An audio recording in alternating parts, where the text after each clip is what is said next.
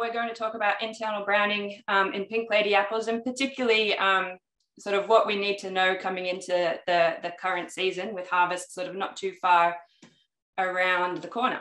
So the sort of reason we wanted to get together today and talk about internal browning was there's been quite a lot of discussion, quite a lot of interest in internal browning, because in the last year, so the 2021 harvest in Australia, there seemed to be a fair amount of internal browning showing up, and it wasn't sort of in one location. It seemed to be pretty persistent around the different growing regions in Australia last year. So knowing that that's what happened last year, we thought this was a good opportunity to sort of get together, talk about internal browning disorders in general, their causes, how we can best manage them, and both in the orchard and from the post-harvest side of things. So I'm going to start fairly basic, and we're going to talk a little bit about disorders in general, and then we're going to get more specific about pink ladies, and then more specific about this current season. So in terms of post-harvest disorders, I think, again, starting sort of at the basics, one of the most sort of fundamental things to understand is that disorders are not diseases. So there's no pathogens involved here. We're talking about the fruit itself. Disorders can be caused by a range of pre and post-harvest conditions. For the most part, we are talking about a combination of pre and post-harvest conditions that result in internal browning. And because we have that mix of combination of pre and post-harvest, we often need to talk about a holistic approach. So we want to understand what we can do in the orchard, as well as what we can do on the storage side when we're talking about both the diagnosis of a disorder and the management of a disorder. So disorders can result in either external or internal injury, or both. And internal browning, which is what we're here to talk about today, is a common symptom of apple physiological disorders. So a good place again to start is, what is internal browning? So internal browning results from the oxidation of cellular contents by polyphenol oxidase. So we have the phenolic compounds in the cell. Those get oxidized into a mid-step, which are called quinones. Those get further oxidized, and we end up with these compounds that have the brown discoloration. So for these two oxidation steps to happen, we need to have had the cell rupture, because these phenolic compounds are all inside of the plant cells. So for them to get oxidized, we need to have that cell break for some reason. So this is the same reaction that happens for all internal browning disorders in all apples. So why we have different disorders or different causes or different management strategies is we're all trying to manage what it was that caused this cell damage in the first place. Because once that damage occurs, that's where we have this reaction that happens in the fruit, and we end up with the brown discoloration. So all apples can brown. There's only the Arctic apple, which has been genetically modified not to brown, that won't brown. But any other apple, if you put it in the right or wrong storage conditions, you can get this reaction and get brown discoloration.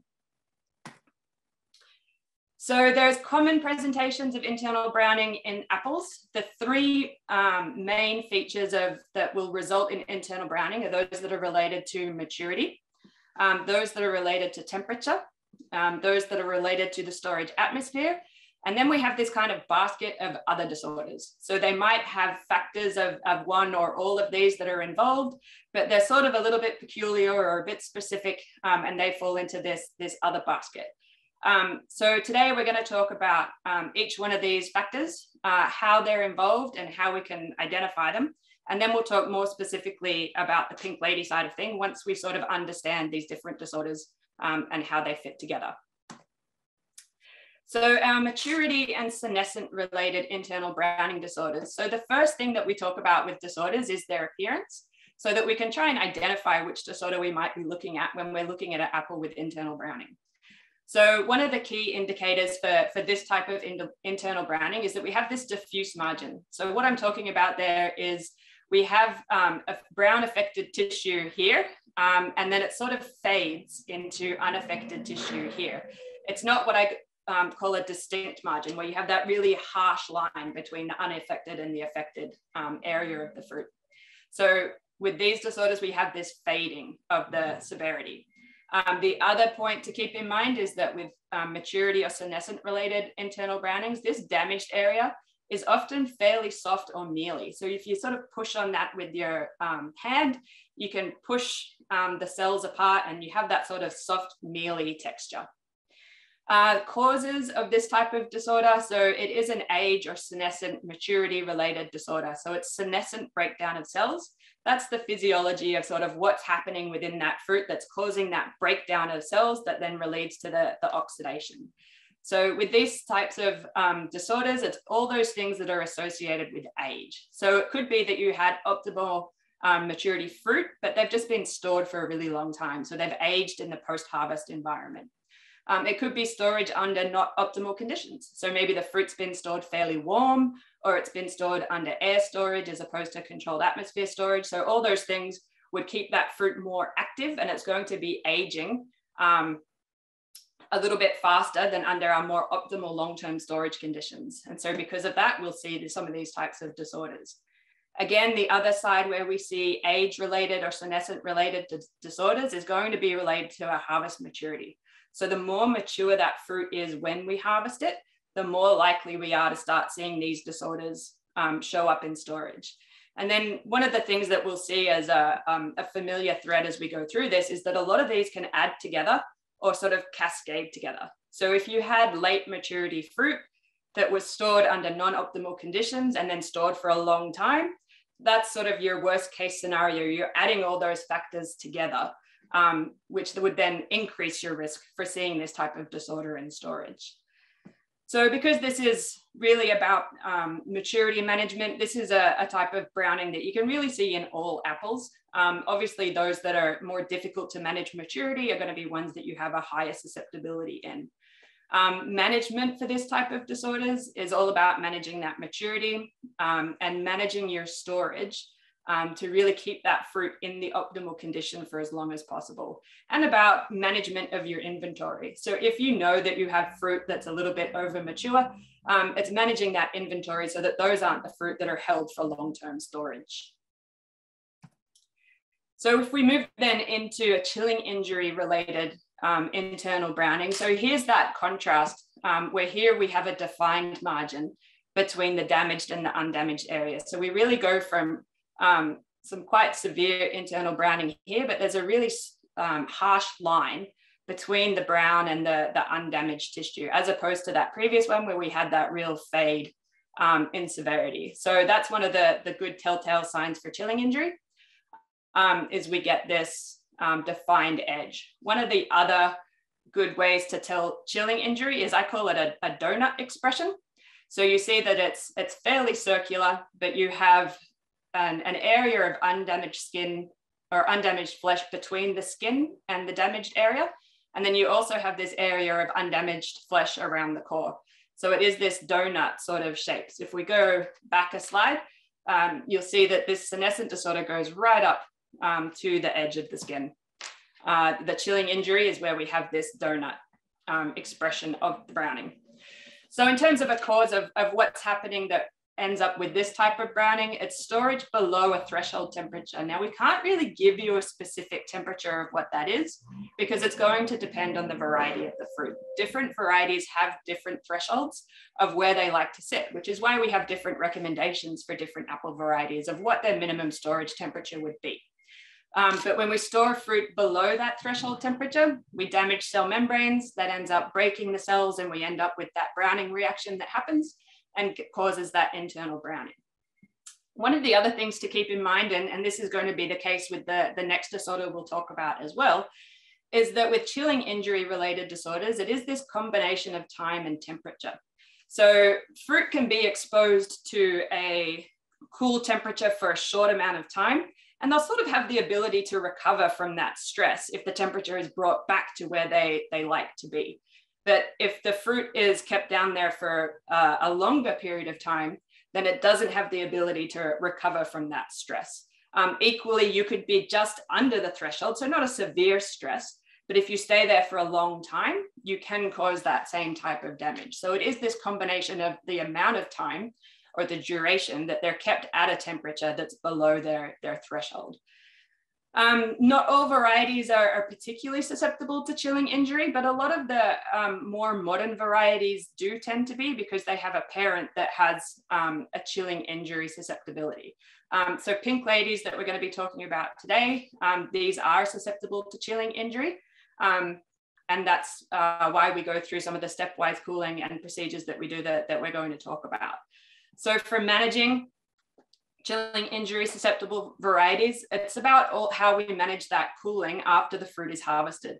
There's not really much we can do on the field side for this. It's about managing once that fruit's been harvested and goes into a cool store, is how we expose that fruit to temperature. So we can stepwise cool. We'll talk about this a little bit more as well. So that's just slowing down our rate of cooling. Rather than rapid cooling the fruit down to our final storage temperature, we're going to load the room a little bit warmer and then slowly bring that temperature down over a period of weeks or months to get to our final destination temperature. The other piece with a chilling sensitive variety is what that final destination temperature is. So with our more severely chilling sensitive varieties, we want to be above 2 degrees Celsius. And then again, this all comes down to variety and experience of knowing what that final destination temperature would be to try and avoid the development of this type of disorder. So the third main type of storage disorder that results in internal browning is those that are related to the storage atmosphere. So again, here we have quite a defined area of browning between the damaged part of the fruit and the undamaged. But the real characteristic when we're talking about CO2 injury is we get what's called these lens-shaped pits or cavities. So we get these holes in the flesh that are usually in the same orientation as the vascular tissue. So you can see that the CO2 is accumulating in these really tight cells along the vascular tissue. And that's where the damage is caused. So they're usually in these nice patterns that come across the star shape of the vascular tissue. So similar to the chilling injury, damage here is usually pretty firm. We're not seeing that soft or mealy texture like we do with the senescent related disorders. So with CO2 related disorders, it's usually, again, going to be exposing that piece of fruit to an atmosphere where the CO2 level is above the threshold that results in damage to the cell walls. So similar to our temperature story, this threshold is going to be really dependent on the variety as well as some of the experience or stress that fruit's been under. Like chilling injury, CO2 is a combination of time and concentration. So we can have spikes of high CO2, and we do very commonly see spikes of high CO2 during our storage of fruit, particularly when we're loading rooms or in that first sort of week or 2 weeks of fruit storage when fruit respiration is high. We will see spikes in CO2 in the storage room. But if those are relatively short, then we don't expect to see damage that comes down later in the storage life of that fruit. It's where we have long-term exposure to high levels of CO2. The other thing to keep in mind with CO2 damage is it is very influenced by the level of oxygen. So the lower our oxygen level is, the more risk we have with CO2 exposures. If our oxygen is quite high, so when we're in sort of air storage environments, but we have those fluctuations in CO2, we tend not to see issues. But it's when our oxygen starts to come down where we're going into CA storage or ultra low oxygen or other types of low oxygen storage that we then need to be very critical of how we're monitoring our CO2 levels. The other thing with CO2 is the risk period is really that first sort of 6 to 8 weeks out after harvest. We're not going to see the damage then. We're going to see that disorder show up after about 4 or 5 months of storage. But it's the susceptibility to developing that injury is really that first 6 to 8 weeks. That's when we need to be really critical of how we're managing CO2. And again, using oxygen during that time is a really good way to make sure that we're not getting into damaging CO2 levels. Similar to chilling injury, not all varieties are particularly susceptible to CO2, but Pink Lady that we're talking about here today is not only susceptible to chilling injury, but also susceptible to CO2 injury. So those are our big three. So maturity, chilling injury, and CO2 injury are our big three that explain most of the internal browning disorders that we see in apples. Then we have this sort of basket of all these other disorders that sort of don't nicely or neatly fit into one of those categories. So some of these are specific varieties. So Braeburn browning disorder, yes, it's very influenced by CO2. Yes, it's very influenced by some other things that we know, but it's not, doesn't sort of neatly fit as exactly that kind of disorder. So it gets to be its own disorder. Pink lady, envy, these are other varieties that they sort of fit some of those classifications, but they end up getting their own name. Nutrient deficiency, this is one we're going to talk about a little bit more later on as well. Can definitely relate to internal browning. We can get browning. So in this case, this is water core breakdown. So you can be predisposed by another disorder. So there may have been another disorder present either at harvest or during storage. That disorder may have cleared, but then that's been enough to initiate an internal browning disorder later on in storage. Where this gets particularly complicated, and some of what we'll talk about today, is a lot of disorders are a combination of factors. Unfortunately, most things when we're talking about fruit and physiology don't fit into nice clean boxes. So we end up having this combination of a little bit of column A and a little bit of column B, and multiplied by a little bit of column X is what sort of results in our disorder. And then we have all these disorders that we just don't really even know what causes them. So that's why we keep working and we keep studying internal browning. So that brings us to pink lady internal browning. So now we've had this sort of background on the different disorders, what causes them, what sort of things are involved. Now we can talk more specifically about pink lady. And one of the reasons that pink lady browning is particularly interesting and particularly confusing is it's not a single disorder. So this is what makes it a little bit complex. We have 3 different disorders. So we have a type that's generally called diffuse. We have another type that's generally called radial. And then we have a third type, which is just straight out CO2 injury. But the challenge is we can confuse these for each other. These are some really nice, clear pictures. It doesn't always look as nice and clear as this. So we can get these 3 different disorders and we can confuse them for each other. So if we're not sure which disorder we're looking at, then it can make a challenge for us not only to diagnose the disorder, but to try and implement management strategies around that disorder. Because if we don't know what we're looking at, it can be hard to then try and manage it. So the other thing that we're going to talk about here is that pre and post-harvest factors are both really important. The way I like to think about it is that your pre-harvest factors, they sort of establish your risk category. So are we talking sort of low, medium, or high as a general risk of my fruit for this season? Because our risk changes every year, as I'm sure everyone is aware and experiences with this nice roller coaster of internal disorders that we get from year to year.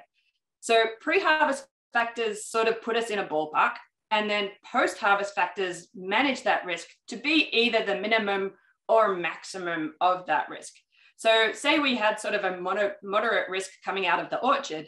Now it's up to my post-harvest management to try and manage that to be its lowest possible moderate risk.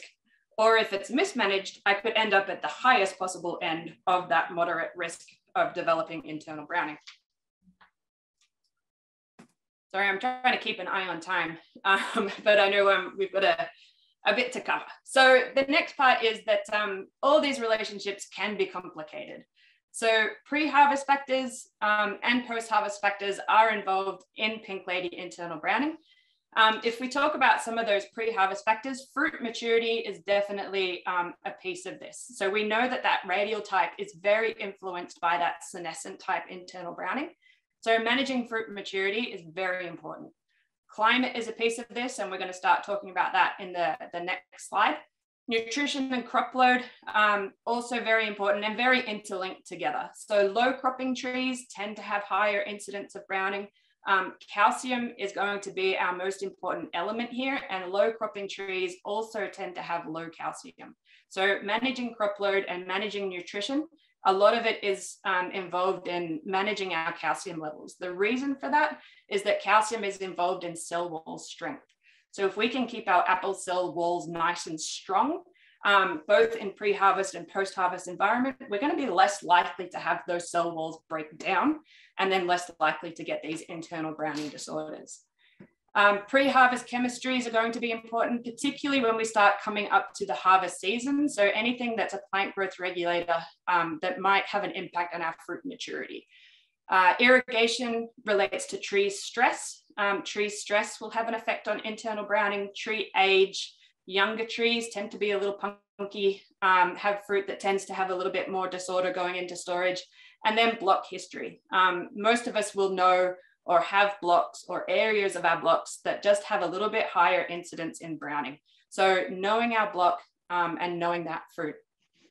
Post-harvest factors, so it's those ones we've already covered in terms of the fruit physiology of disorders. So our storage atmosphere is really important, particularly the first couple of weeks, like we talked about, and our storage temperature. So both our rate of cooling and what our destination or final storage temperature is. And then these are both going to also interact with your storage duration. So the longer that fruit stays in storage, the higher that risk is of fruit developing browning. And then the complicated part is that all of these can cross-relate with each other, which is why I think we get to this next slide, which might be a little bit disappointing, but hopefully it makes sense as to why I've put this here. But there's no silver bullet, either for predicting the risk or for managing the risk, because there's just so many factors that are involved here. So in terms of predicting, I believe seasonal climate is a good tool to get you in the ballpark. So it's going to help you find out whether you're in that sort of low, moderate, or high risk, but it's not the only thing that you should be looking at. And you shouldn't be looking at it sort of in isolation. You need to also consider some of those other pre-harvest factors that we've talked about there. And again, on the post-harvest side, so there's nothing that's going to be a complete control or a complete management tool. If we know we're in a moderate or a high risk season, then it really is about managing all those things the best we can, both pre-harvest and post-harvest, to try and keep us at the bottom end of that risk category as much as we possibly can. So when we start talking now about this season, climate is going to be our best tool to kind of figure out where we are in terms of what we're expecting to see in the coming year. So the tool that we use for developing that is the growing degree days above 10 in your orchard. So these are the calculations here. In terms of what they mean, they are very straightforward, but it can be a little bit overwhelming or confusing. So what you're going to do is find your closest bomb station, or if you have your own weather station in your orchard, you can use the data from that as well. That's going to give you a more accurate read. But again, I think climate's useful, but don't get too caught up in the details because it's not the only thing. And we need to take into account all of our other factors that we have going on as well. So once you've got some climate data, then you're going to work out your date of full bloom. Again, if it's off by a week or two, that's not going to significantly change your model. Then we're going to calculate our daily average temperature, which is what this top equation here is, which is you take your maximum temperature plus your minimum temperature, divide them by 2, and then we subtract our base. Our base for this model is 10 degrees. If your average daily temperature is below 10, we just change it to a 0. So we don't have negative accumulation in the model. Then you add all of your daily temperatures together from your date of full bloom to your date of harvest. And that gives you your total seasonal growing degree days. If you don't have your own weather station and you want to use BOM data, Rose found this great resource. The website was really long and convoluted, so I turned it into a tiny URL. So Queensland DAF have a nice website. So if you go to tinyurl.com/applegdd, there's a really nice website there where you can select your region. They even have a nice map, so you can pick the BOM station that's closest to you. And you can put in your dates and it will tell you your growing degree days for the season that you select. And you can go back historically as well and look at the data. I'm sure Rose and I can put together a quick guide for how to use that site if that's of interest. So this is some growing degree day data for Australia. This isn't the current season. I just wanted to put this here to illustrate a couple of points. So the first point is we have a lot of variation in Australia across our apple growing regions. So we range from sort of around that 800 So this is from full bloom to harvest. So full bloom around about October, harvest around about April. We range from around 800 to 1800. It's a really big spread of what we see in Australia. So that's one thing to keep in mind, is that this is why we can have big variation region to region. The other thing I wanted to point out here is that most of our accumulation is happening here over the summer and early autumn. So that's why I'm saying, if you don't know your exact date of full bloom, if you're out by a week or 2 or 3, we don't see a lot of accumulation down here. So just make your best guess. It's really not going to change the model. And same thing with your harvest date. We don't see in most of our regions much accumulation of temperature in these last couple of weeks. So make your best guess, especially if you're looking back at historical data of your harvest date, and you're going to be in the right zone. Most of our accumulation, you're going to be in this mid-range. So your model should be relatively good, even if you don't know exactly what your date of full bloom or your date of harvest were. So this is looking at our apple growing regions in Australia over the last couple of years, and this year sort of to date, so to Monday of this week. But again, we don't expect to see too much accumulation over the next few weeks. We will see a bit. So this number on the end here will get a little bit higher. So we'll talk about some of this. The good or bad news is that this is relatively, a lot of the outcomes of this, I guess, are relatively common across regions. So if you find your most sort of descriptive region along here, and you look at yours, it doesn't sort of matter which one I'm talking about, because our trends are all relatively similar across the regions. So the first thing to keep in mind is that we have to sort of split our data into our 2 different types of browning. Our warmer regions generally see this radial type of browning, and our cooler regions generally see this diffuse type of browning. Now, for us in Australia, typically we're talking Southern Tassie or the Huon Valley is where we're going to see that diffuse type. Now this, I've drawn a line here and it looks nice as a nice flat line. It is sort of a zone, and you can get diffuse browning sort of creeping up into these zones. You can get radial browning creeping down. It's not a really nice kind of flip the switch. You get one disorder or the other. We can see both, but generally we're talking cold for the diffuse type and sort of moderate to hot regions. We're talking about the radial type of browning. So once we know the type of browning, the other thing we keep in mind is the risk. So if we talk about the diffuse type, as we get colder in our cold region, our risk goes up. So the warmer we are in a cool region, the lower risk we have. But when we have cool seasons in a cool region, we have an even higher risk. And then the opposite is true for the radial type. So the warmer we get in a radial region, the lower our risk is. So we have decreasing risk as we go away from this line, and then increasing risk as we go away from the line in this direction. So now when we look at one of our regions, so let's look at the Goulburn Valley. We have data from 2018, 19, 2021, and then this year, which we do expect to grow a little bit.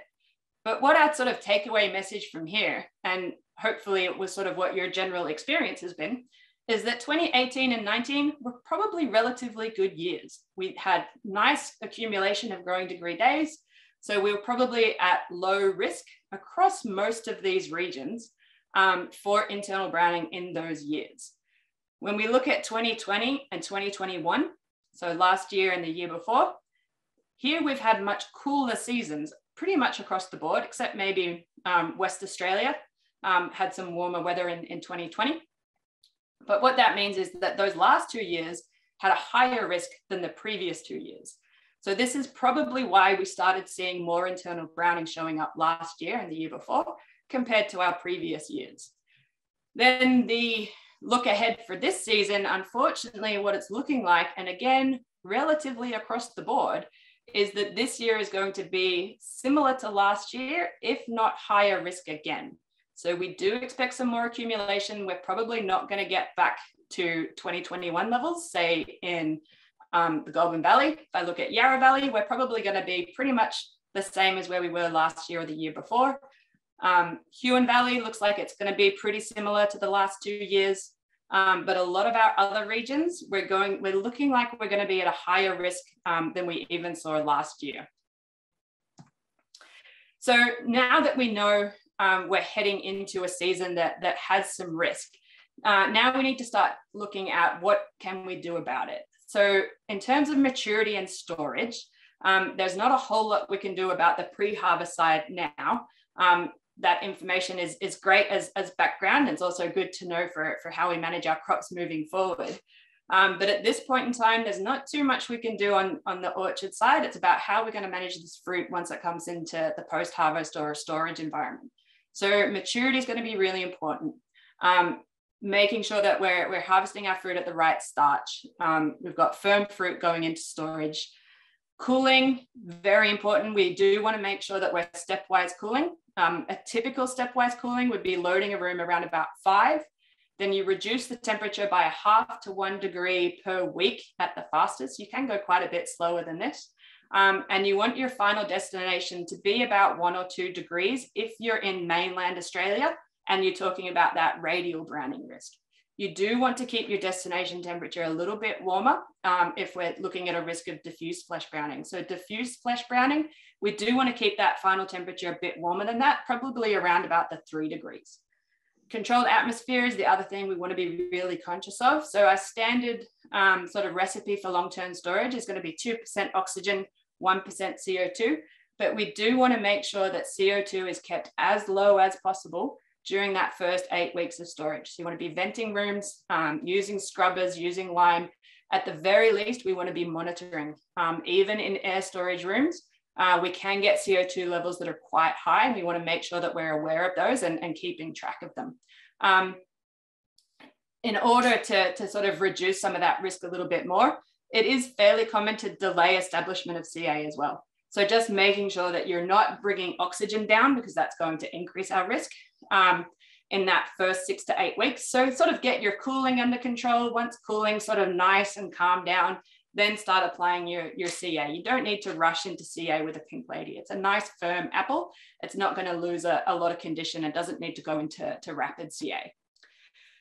So that's our sort of optimal situation. But then we want to talk a little bit about what happens when we need to compromise our optimal situation, because reality is it's not going to be optimal. So what can we do, especially knowing that we're going into a season that has a little bit more risk than some of our previous seasons? So when we're trying to manage a variety for an internal browning disorder, we can end up in this compromise between quality and managing the disorder. So we want to keep the temperature a little bit warmer so that we can prevent the disorder.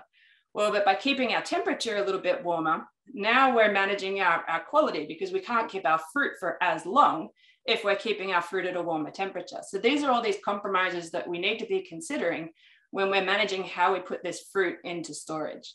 So from a pre-harvest side, like I said, we've only got a couple of weeks now until harvest, so there's not too much we can do on the harvest side.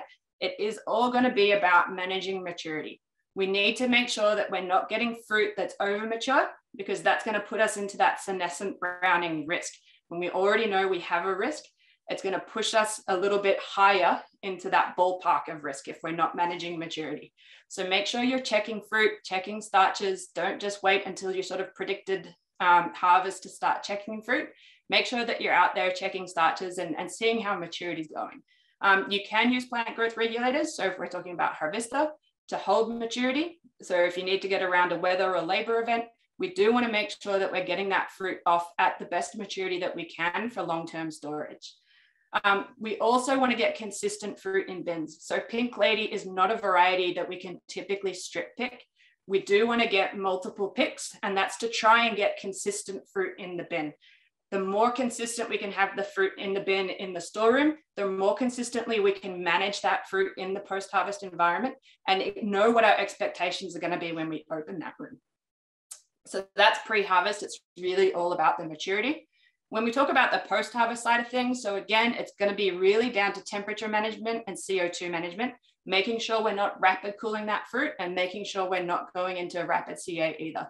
With Pink Ladies, it's really going to be sort of about low and slow. We can cool them down slowly and we can slowly go into CA. We don't want to rush the fruit. That's going to increase our risk for the development of disorders. The other piece of the post-harvest side is really about inventory management.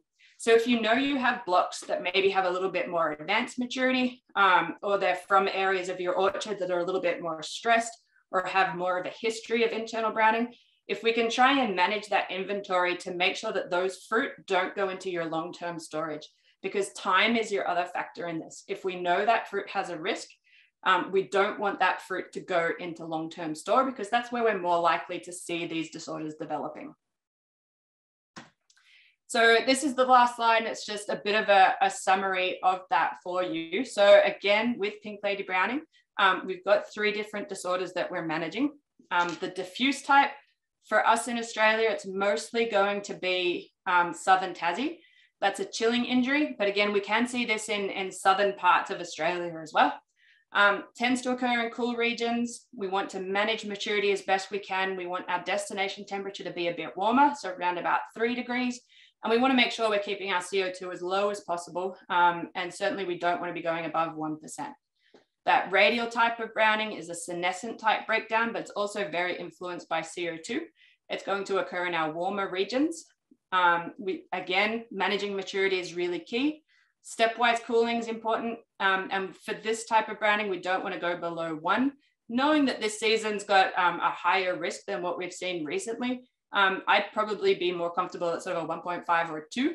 And again, we want to manage our CO2. CO2 injury, it's just a straightforward CO2 injury. We just manage it the same way we would any other CO2 injury, which is, again, managing maturity and managing our CO2 to make sure that we're not exceeding our thresholds. So I know that's a lot of information, and I know I can talk very quickly. So please feel free to get in touch if you have questions that we don't run through today.